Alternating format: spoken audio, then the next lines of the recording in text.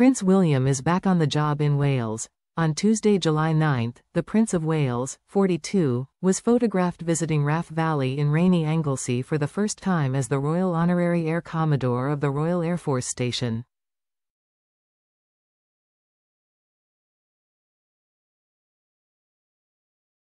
It was announced that King Charles had appointed him as Air Commodore in August 2023.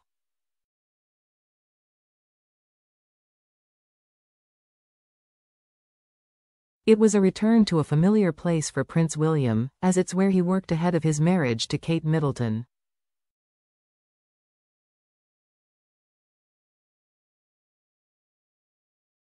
The Royal was based at RAF Valley while working as an RAF search and rescue pilot from 2010 to 2013.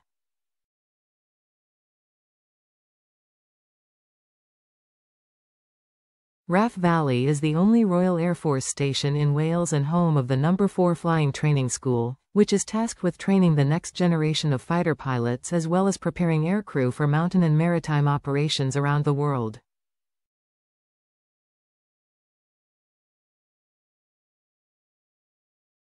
During his visit, the Prince of Wales toured the hub and met personnel to learn more about their daily operations and life at RAF Valley, which is the second largest employer on the island, and connected with the families of those stationed there.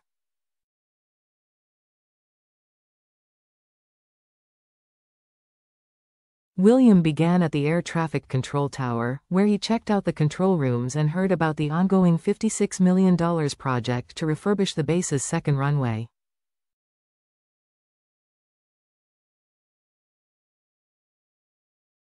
He then moved to the Fire and Rescue Station, where he met crew members and participated in a simulated fire response exercise.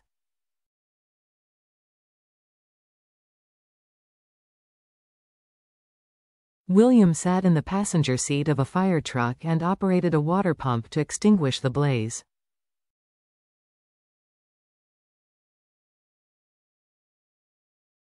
The division delivers year-round airfield rescue firefighting and structural firefighting cover for RAF Valley as well as further support for the station's relief landing ground, RAF Mona.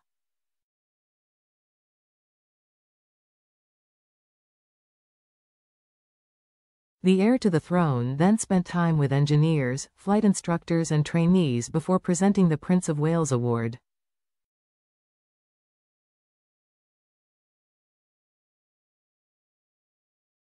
The annual prize recognizes the top qualified flying instructor within the No. 4, and this year went to Flight Lieutenant Jake Fleming.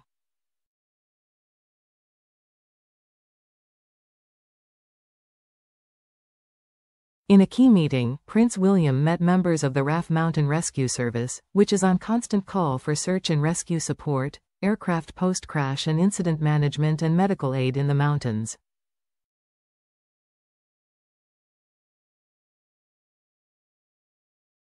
The Royal heard about the team's experiences providing life-saving support in the local area.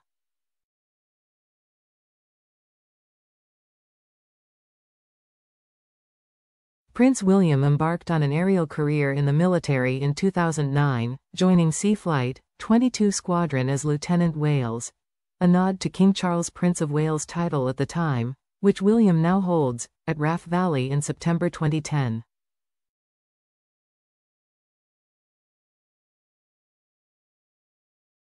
He served as a search and rescue pilot for 3 years, during which he undertook 156 search and rescue operations, a routine operational deployment to the Falkland Islands, and qualified as an operational captain, his royal bio outlines.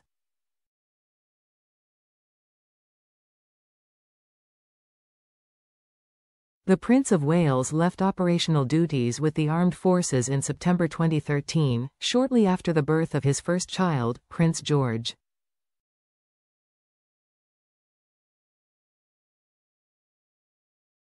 He later retrained as an air ambulance pilot and worked for East Anglian Air Ambulance from 2015 to 2017.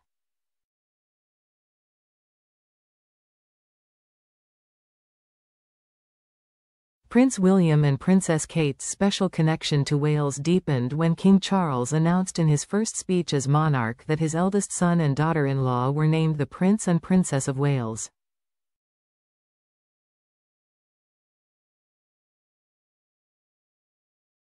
The traditional titles have been for the heir to the throne and his wife for centuries, and a royal source told People that the couple was focused on deepening the trust and respect of the people of Wales over time.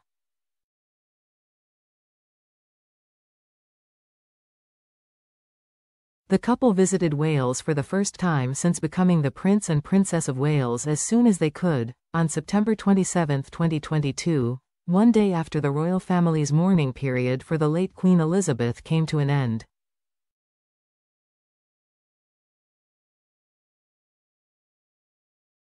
He is throwing himself into the new role, Reverend Stephen Bunting, who hosted the couple at St.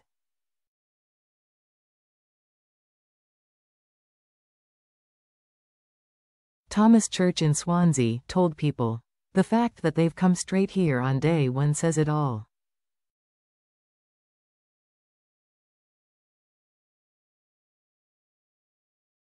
Prince William stepped out solo for his latest engagement in Wales, as Princess Kate, 42, privately prioritizes her health outside of the spotlight.